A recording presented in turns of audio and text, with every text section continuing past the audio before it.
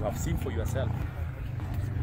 You know, a clip where the MP for Madeira is captured calling upon his goons that he had imported all the way from Muranga, others from Madeira, to come and cause mayhem. It was not a church service. The purpose was not church service, but basically to come and spread hatred, mostly focusing on those people who support the government's agenda.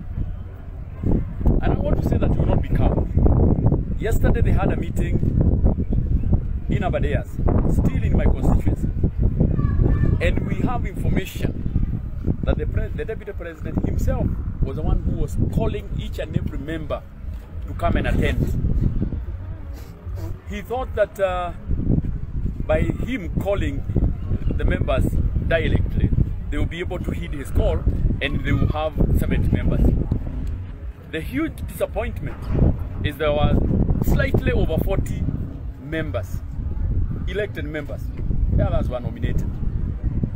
And we want to tell him and his group that he should not bring his frustrations because his support in the mountain is waning.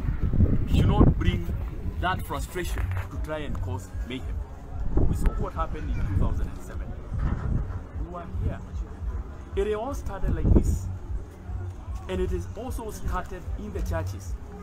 And no wonder that is the same group that they want to use. And we want to challenge our colleagues who have decided that their strategy of doing politics is to do politics from a pulpit.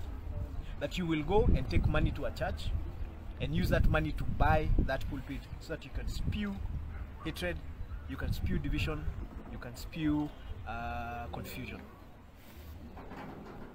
My colleague has reminded us that in 2007, in the middle of post-election violence, people ran to a church imagining that they were going to be protected, that they were going to find safe haven, that nobody would have the guts to go after them in a church because a church is holy ground, because a church is protected, a church is something that we respect. People were burnt in that church. That church was burnt. People died in a church. How we got to that point, we desecrated church the way we have started to desecrate church again.